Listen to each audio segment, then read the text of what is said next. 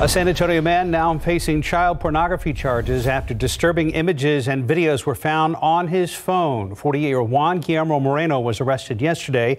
Our Stephen Cavazos is live downtown with more on this story. Stephen.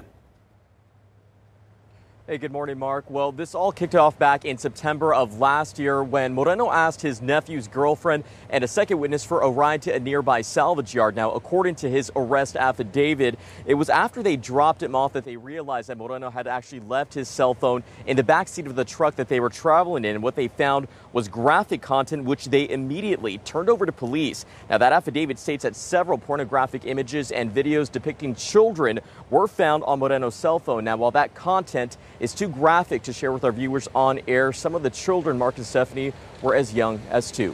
Back to you guys.